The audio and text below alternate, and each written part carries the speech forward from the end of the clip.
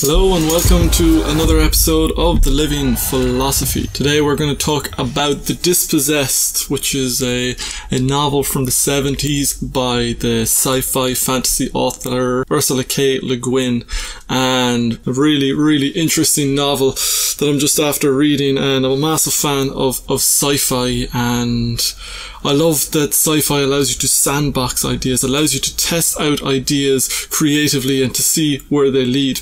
And what Le Guin does with this book is it's this star system that's out there. I believe it's Alpha Centauri. They're called the Cetians, or the Terrans call them the Cetians. And it's they've got the main planet like Earth, and they've got a moon, except in their case the moon is actually a habitable planet, relatively habitable. It's very sparse, but it has got trees. It's got its own indigenous trees and its own indigenous fish, and it's got waters and stuff. So it is like, it's on the fringes of habitability. So humans are able to live there, and at this point there is a group of humans who have descended from this group called the Odonians, following the teachings of a great teacher called Odo.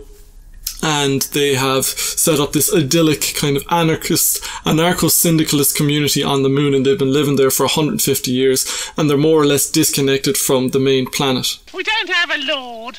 What? I told you, we're an anarcho-syndicalist commune. Fairs? Be quiet! So the moon is called Annarres in this story, and the planet is called Urras. And Urras is kind of like this, I guess, 18th century Europe in a way. It's kind of like 18th century Europe extrapolated on. It reminds you of the central civilization in the Hunger Games, in the inner kingdoms of the Hunger Games, where it's just opulence and there's such inequality between the rich and the poor, and the rich are just like pure decadent. They've got every luxury you can possibly imagine, whilst the poor are living in complete privation on the edges of that society. And so you've got this planet that is heavily conflicted. You've got three different civilizations. So one of them is this unequal kind of society, which is kind of like a capitalist society. There's another society which is kind of like China, I guess. It's capitalist. It's kind of a communist capitalist mix, kind of authoritarian regime.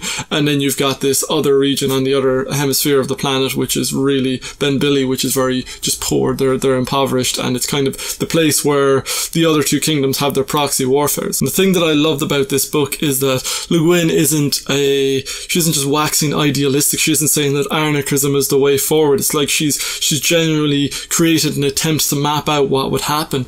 And what we see is that the idealists who move to Annarres, who move to that moon and create that anarcho-syndicalist society, they become, over time, there's a tyranny of opinion, there's a tyranny of the majority, and you realise that yes, there's a revolution in the sense of we've broken away from that class system and that opulence of wealth, and we've embraced our ideals, but on the other hand, we've gotten rid of laws, believing that people can govern themselves, but in place of those laws, you've got the tyranny of public opinion, you've got the tyranny of almost the political correctness in some sense. It's kind of be the same level, so we're talking about a level green civilization from spiral dynamics. What's interesting with Annarres is that I see it decay. You see it go from the level green, that kind of spiral dynamics level green, where you're looking at a visionary society. You're saying, can't we all get along? Can't we all work together? Can't we all be equal? And those are kind of the foundations of a green created society. And that's the ideal of communism and anarchism, is people having this positive view of human nature where we can all just live in harmony with each other. But you see, and I'm not sure if it's because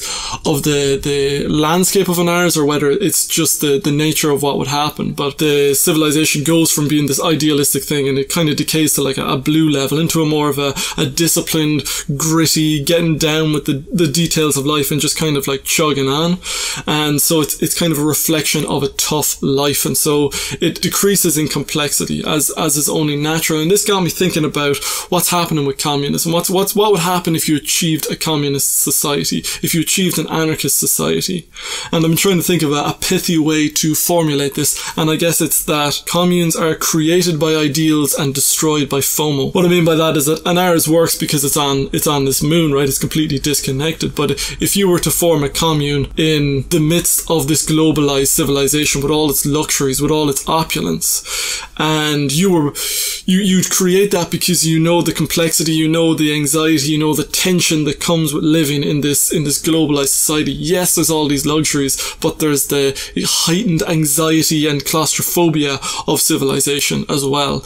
And what would happen is that, yes, we want to get away, we want to get back to nature, that's why we create it, but what happens to destroy that is that the second generation, they don't grow up knowing the complexities of civilization. They haven't grown up with that distaste for it, they haven't gotten sick of it, and so they're going to look at the life around them, a simple life, this is alright, and then they're going to look at what's going on over the fence, what's going on with the people who are living in the greater civilization. They're going to be like, wow, that's really interesting, I want a piece of that. I want what's like all these technologies, all these intricacies of civilization, that would become really appealing.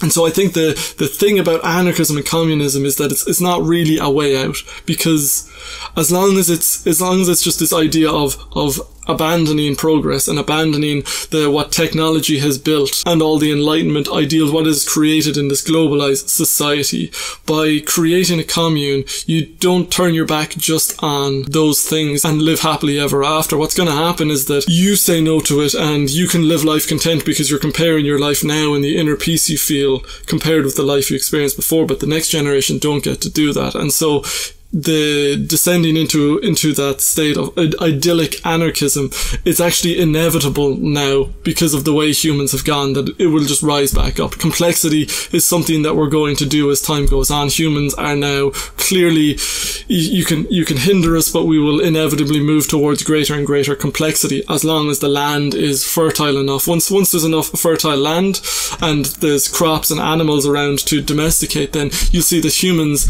as naturally happened in a number of places around the world, they will domesticate those plants and those animals that they have around them, and the size of their civilization will grow in complexity. And so it kind of, the idea of going to anarchism and the communism once the state has withered away is that it's appealing on paper, but really it's unnaturally idealistic, because within a couple of generations all those ideals will have worn off, because people will be born into a simpler state of mind, and then the complexity will build up again. It's the contrast with the current life. And that's why I think that the solution moving forward isn't to create an anarchist society, isn't to create a communist society where we eschew all these benefits of civilization, but also all the negative aspects. I think we've somehow got to integrate it. We've got to make this complex human society more utopian, rather than going seeking utopia in the as Rousseau saw it, in the noble savage. I don't think this return to nature is going to help us, because you're just dooming your descendants to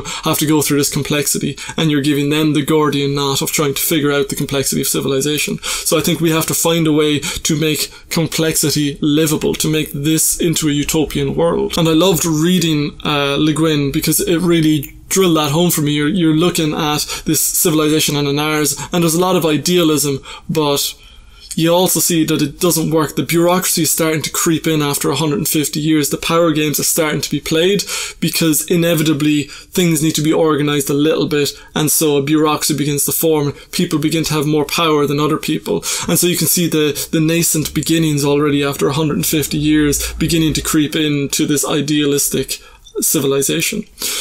Whereas on the other hand, you look at Urras and you've got such an unequal society. And it's not like our modern inequalities, it's more like 18th century inequality, 19th century inequality. The thing that spurred Marx to write the Communist Manifesto, it's the massive inequality between rich and poor, where the rich are suppressing the poor. And what's happened in the 19th and 20th centuries is that the middle class has expanded so much, and the working class, the wealth of everyone who's part of civilization has risen, the living conditions have risen, and so there's much less reason for revolution.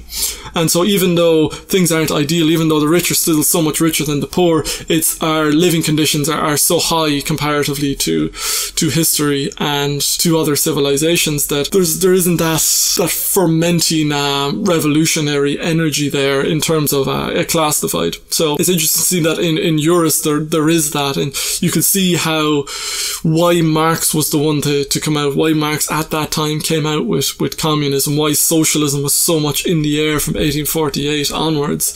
And it's that dream of overthrowing the bourgeoisie, of shoving it in their face, of re-educating them, and of building up an ideal civilization from us, the disgruntled workers, from us, the trodden down workers. But now that doesn't really work because we're not the trodden down, we're kind of caught between, we are both the master and the slave. That dichotomy exists within us. And so I think Le Guin kind of, she takes almost the caricatures of the different spiral dynamics levels and differentiates them, and we see them in different civilizations around those two worlds. So I really enjoyed the book. It was a beautiful book, and she's such a brilliant writer. She's got such a imagination, and there's that Taoist strain that runs through her work, and really, yeah, I love it. It's really a brilliant story, like really engaging and a page turner, but also just the ideas. And this is what I love about sci-fi. I read Asimov's Foundation series last year, and I'm hooked on The Expanse and on The Mandalorian and on Star Trek Discovery.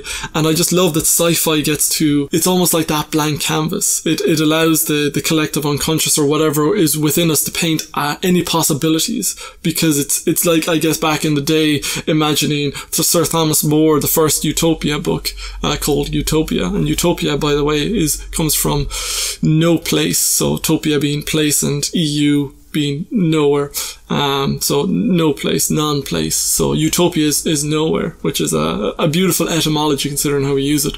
But in that original Utopia that Sir Thomas More wrote, which was back around 15th, 16th century, it's off the coast of the New World, and that's where his utopian civilization lives. And so it's that thing of when there were still places left to discover on Earth, we could, it had that blank canvas, whereas now sci-fi, the blank canvas is out in space, it's on other worlds. And so sci-fi allows us to sandbox ideas that are already on Earth by seeing how things could have played out differently. It's like simulations, and it's brilliant, mind-stimulating stuff in that sense. And Le Guin is just, it was fantastic author and very inspiring. I'd highly recommend the book if you are interested. I'll put a link down in the description. And yeah, so today I just thought I would give an experimental kind of book review, a new genre of episode on the channel. So hope you've enjoyed it. If you have, please let me know down in the comments, and please subscribe if you haven't already, and I'd love to hear from you. And please remember to give us a thumbs up down below, and yeah, I shall see you next time, guys. Thank you for watching.